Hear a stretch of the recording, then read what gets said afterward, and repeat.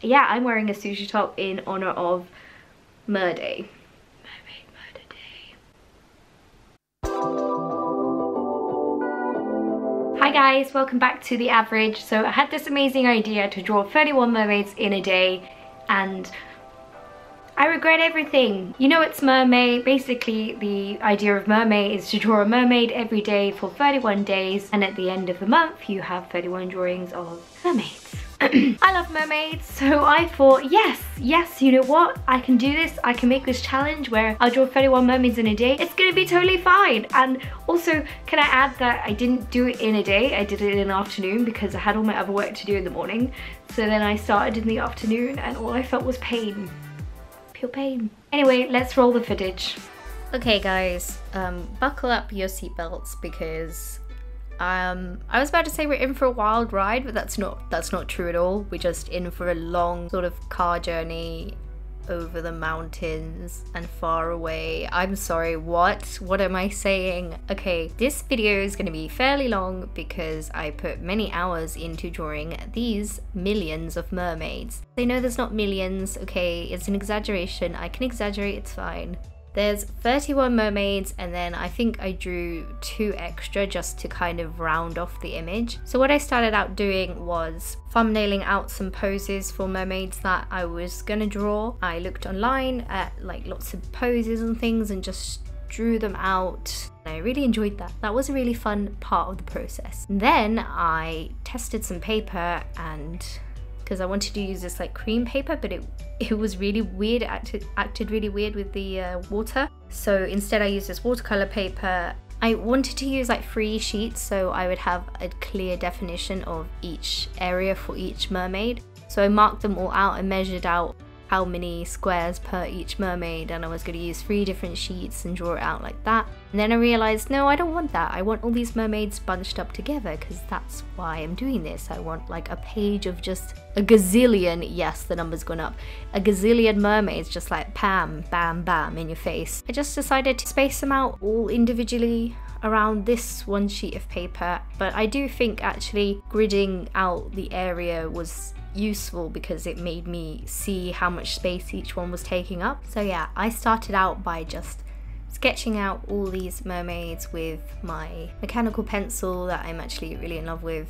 I used to have these cheap plasticky ones, and then I just found this pencil laying about the house. So I was like, yeah, I'm gonna use this one, and it is beautiful, and I never want to part ways with it because I really like it. It's super sturdy. Yeah, that's enough of a love story to my mechanical pencil. I think we'll just move on. So what I was doing here was just copying each mermaid from the booklet. I numbered them all out, and then I was trying to figure out if I had drawn them already, so I was ticking them off as I went. I know it sounds stupid, but it was a pretty confusing process. I was like, this is fine, I'm gonna just draw lots of mermaids all around each other and they'll all fit and it will be fine. But I realized that some of the spacings I had a little tiny bit of issues with, but at the end what I did was just scanned it and jigged it around in Photoshop, so some of the spacing was fixed that way.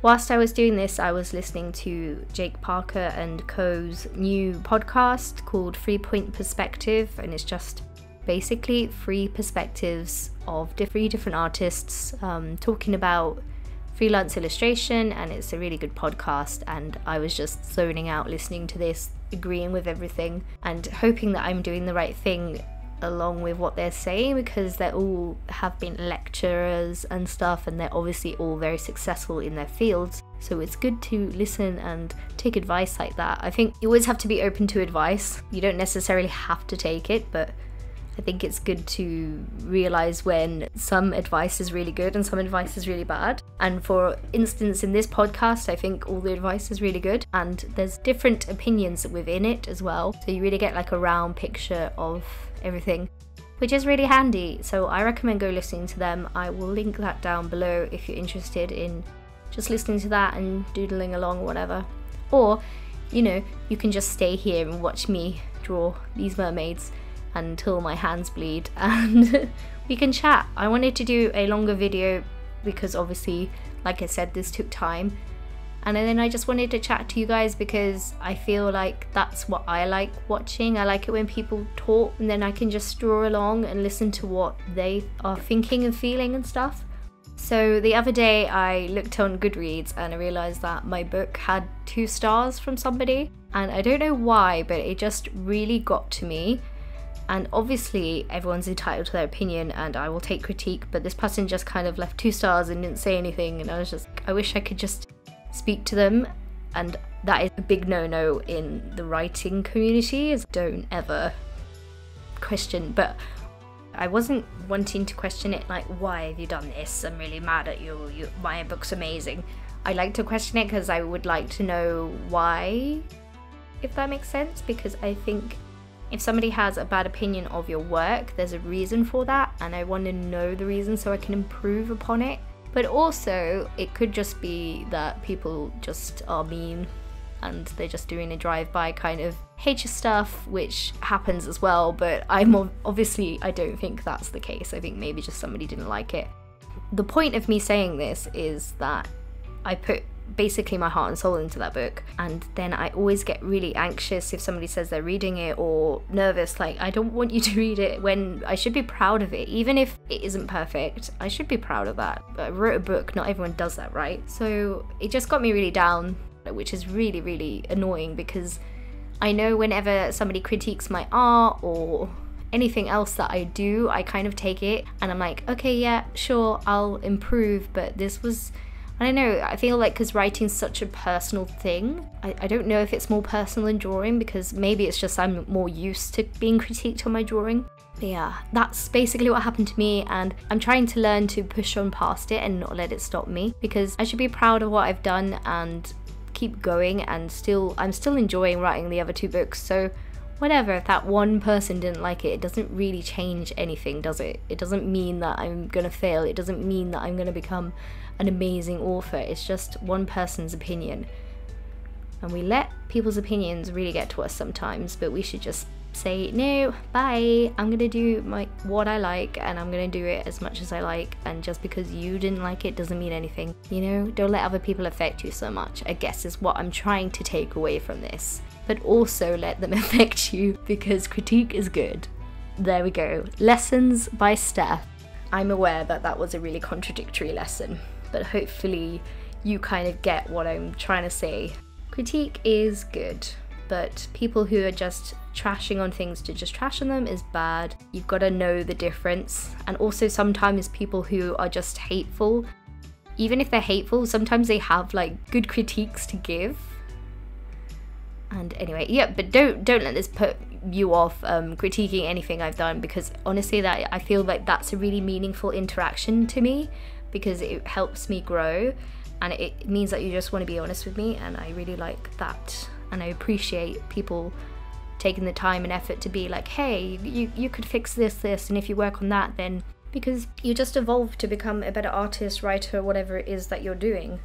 I had some beta readers for my book, and one of them was really, really kind, and she gave me like a detailed analysis sort of and breakdown of like stuff within the book, and like a couple of sentences that she didn't like, and a couple of sentences she did, and like the character development, and I really thought that was super amazing of her. And she's basically the only beta reader who helped me out. If you don't know what, or I think it's beta or beta.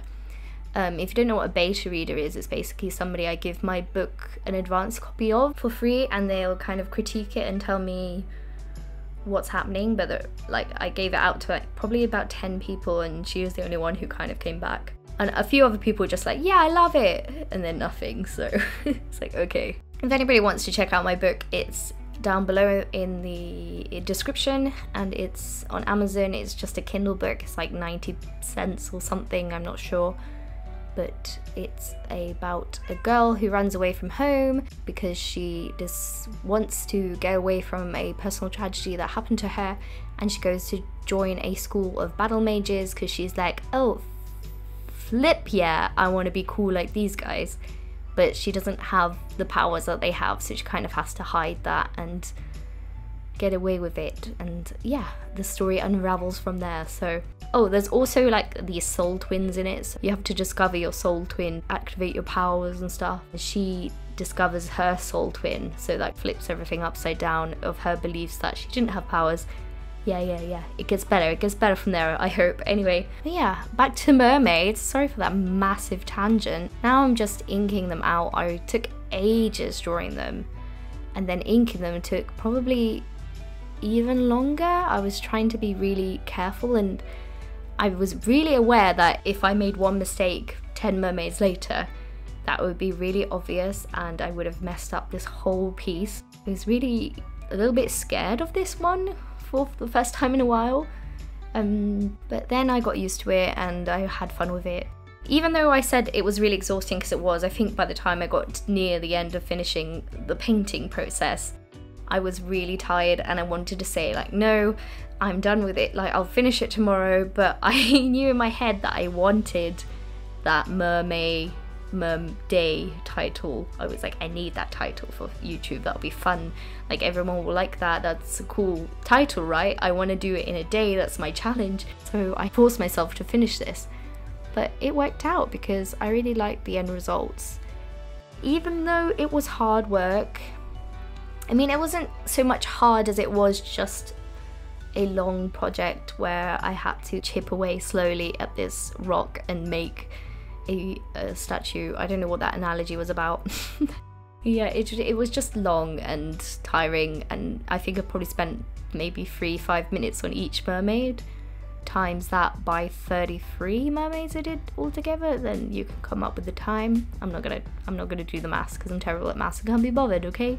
It was really fun to colour these. I really enjoyed it. I just did simple colours at first. I was trying to do some gradients and shading, and then Chris, my boyfriend, who's also an artist, was like, no, I don't think you should shade them. I think they look nicer just, you know, these kind of raw colours. And I agreed with him, I think, but then I had started shading some already, so I didn't want it to look weird that some was shaded and then, well, like 10% of them were shaded and then the rest weren't.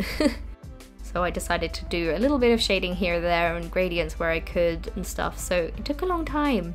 I tried to make each mermaid quite individual as well. I realised that drawing 32 mermaids with the same face, same skin type, same body was gonna be pretty boring, and nobody wants that. Everyone wants diversity, right?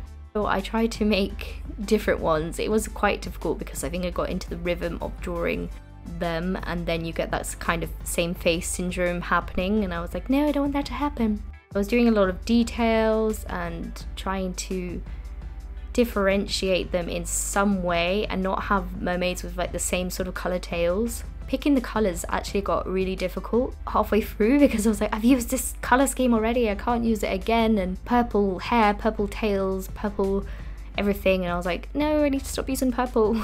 Even though it's my favourite, and the green, because in my head mermaids have green tails, okay? I think it's just, you know, Little Mermaid totally brainwashing me, but yeah, in my head they do, so I was trying to stem away from that. That grey one with the blonde hair, I remember we used to go to this restaurant when I was little, and it used to have this mermaid painting where, because it was like a fish restaurant we used to go to, and it was on the beach, and then it was a painting of the beach that we were on, but there was a mermaid there. And I used to, when I was a kid, used to be like, it's real, somebody saw a mermaid and then they painted them. So that one's sort of based off that one, because I vividly remember that painting in my head. Anybody used to play mermaids when they were little? I used to love it. I'd be like, yes. I used to love swimming, FYI.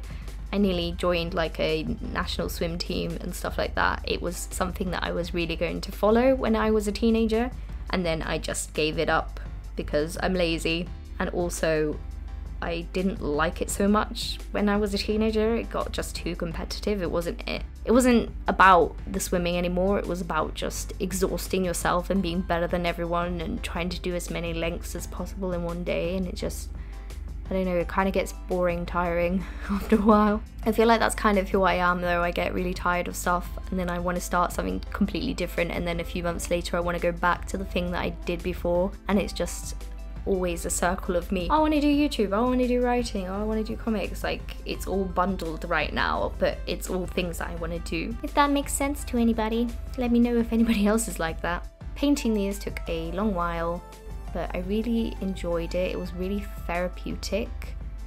I really wish that I had left maybe the skin of some of them, the white of the paper, because I think that looks really cool. And I also wish that I had scanned these mermaids in before I coloured them in, so then I could have done them digitally as well, just to see how that would have been. Or maybe I could have like put it up for you guys to colour in if you wanted to. I think this worked out for now, but I think I've got the hook of drawing lots of things. Drawing lots of things, that doesn't make sense. I think I've got the hook of drawing lots of similar things on a page. I've seen that Dina and Casey have been doing like their ants, and Dina's been doing her little homes with loads of detail in them, so both of those things have lots of detail and obviously take a lot of time. Don't think that these were as much effort as those other pieces that they have done, but I can kind of see being hooked into doing something with a lot of detail is just fun and therapeutic, and you just see the work ahead of you and you just sit down and you get on with it and it feels nice and good. I don't know, you guys have anything you're working on that you know is going to take a long time, but it's not daunting, it's just more like enjoyable.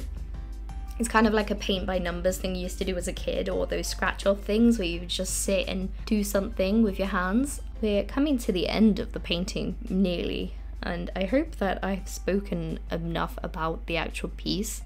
I wanted to do lots of different diversity mermaids, as I said, different shapes, different expressions. Originally I had this idea of basing them off kind of the Met Gala outfits this year, but then I thought I would just have a lot of Catholic mermaids, so maybe I'll do my Met Sona though in the future, because I love looking at Met photos. I think it's a time where a lot, you know, rich people can explore doing these crazy outfits, and I think if you don't go all out at the Met, then you're crazy. And I think it's a great opportunity for a lot of wealth to go into creativity and be put on display, because I think, for instance, the designs of the outfits are phenomenal most of the time, and it's really intriguing to see people what they do with the theme and stuff. If you don't know what the Met Gala is, basically it's just this big fashion event where celebrities can wear grandiose couture, and it's just awesome to see these amazing outfits that are just completely over the top. They're really great to look at and pull inspiration for drawing and stuff. I want to do my Met Sona for sure, because it's really fun to put yourself in like a designer's shoes, because I'm an illustrator. I've never designed fashion, or I like looking at fashion, but I don't think I'm very good with fashion. Putting myself into that design position would be quite fun, even if it's just for like one day, and designing a completely insane outfit that probably costs more than I'll ever earn in my lifetime would be really fun. So the painting took ages, the drawing took ages, and the penciling took ages. The challenges of this project were to make sure I had a final piece with 31 mermaids that I actually like, making them diverse, making them bright and colourful, making them different in the sense of shape and character design, and basically sitting down to do it from start to finish was also very tiring and challenging. And the good thing about this project is that it forced me to draw out a lot of character designs that I wouldn't have usually done just for whatever reason. It's really helped me practice faces, poses, drawing mermaids of course, and colouring and using the materials that I've used. It's a great practice piece. I think that was a really advantageous project, and I highly suggest you guys having a go at it, because even though it's painful, maybe you can do it. So yeah, that's the finished product, and I hope you guys enjoyed it. Let me know at the end. I'll show each mermaid individually. Let me know which one is your favourite, and that will be cool. I've numbered them all, so simple. So that's it, that's the final product. Please let me know what you think, which one was your favourite, and if there's a lot of the same favourites, then I might redraw one again in a larger scale, just to, you know, give myself more pain and horrible suffering. Sorry. Please like and subscribe for more content, and I will see you next time. Bye!